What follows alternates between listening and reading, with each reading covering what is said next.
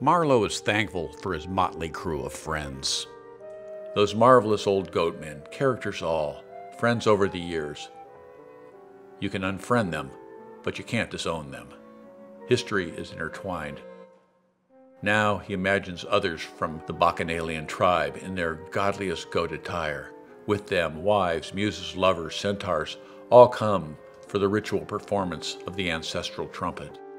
On this day, one old goat glides his hand counterclockwise on a large glass bowl until the vibration transmutes into a strange, penetrating sound. Such a time, the real is surreal. In Marlowe's world of art, all is holy. Asked what he wanted, Marlowe said he had all he needed. His wish was for more of the same. Deluded, enlightened, a lucky nitwit, and who gave a shit? Not Marlowe. He understood it could all disappear in a flash, but he drew a line of what would not be taken away. To stand and gaze and sit and listen, to touch and smell and brood with no other end in mind than the pleasure gotten from what is gazed at, listened to, touched, smelled, or brooded upon. Marlowe knew what was needed was art to ward off fear, sickness, boredom, doubt, evil, death, decay, confusion, and unbelief. What Marlowe believed at the deepest level was the power of art. Imagination is a survival tool. Failure of imagination will leave you unprepared. Art is strange fire. Voodoo is what he was playing with, to kindle heat, to make spirits come alive. In every art project there are rules. They might not be anybody else's rules, but parameters give form. For Marlowe, it was all about the unforeseen.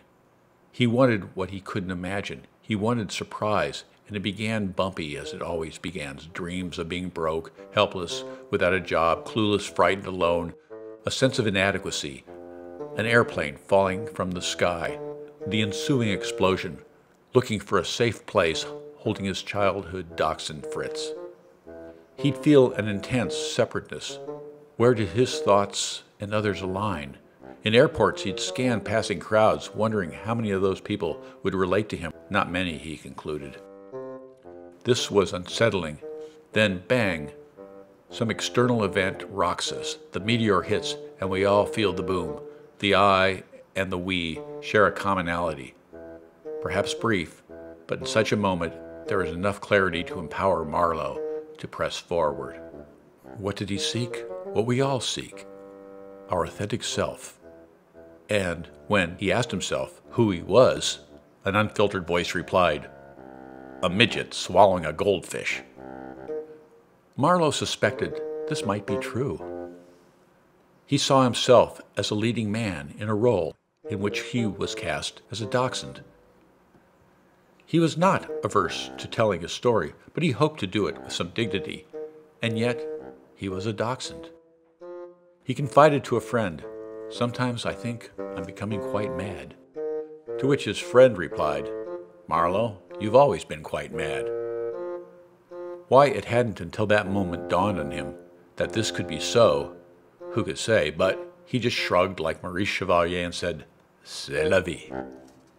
But what he was doing, was it art? Which begged the question, what could be art? If you buy a coat rack at IKEA and assemble it and call it a sculpture and sign it, is it art? Sure, if Marcel Duchamp ascends from the grave to sign it. As Art Smitten said, art is what you say it is. How will you say it is the battle. Marlowe was enchanted with words. Marlowe was no poet by intention, but he made use of the conventions. In his deepest heart, he wished he could have been a songwriter in the age of Bunny and Bester. He'd write love songs. Boy meets girl, boy loses girl, she left him, he left her. Confused distances, vulnerability that touches deep. In songs you let down the guard. You sing your joy, you sing your pain, you sing your anger, you sing your sadness. You sing from your core. Everyone loves a love song in the Great American Songbook. Marlowe didn't write words to music. He thought of what he did as writing words to paint. If done right, He wouldn't need many words to convey a depth of emotion and recognition. The game is simplicity, saying the most with the least, the honed line, the boiled down compression. It was Art Smitten who clued Marlowe in about the new imagiste. Painted words, words that paint, the poem writ large, an homage to T.S. Eliot, Ezra Pound, and Hilda Doolittle.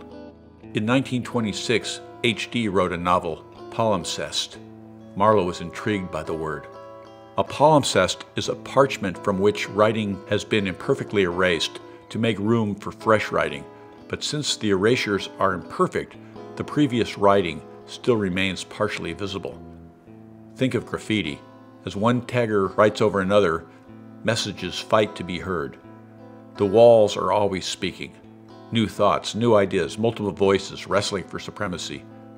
And then there was Ezra Pound's early book Cathay, in which he translated Chinese poet Li Po, who was said to have drowned while trying to embrace the moon's reflection while drunk.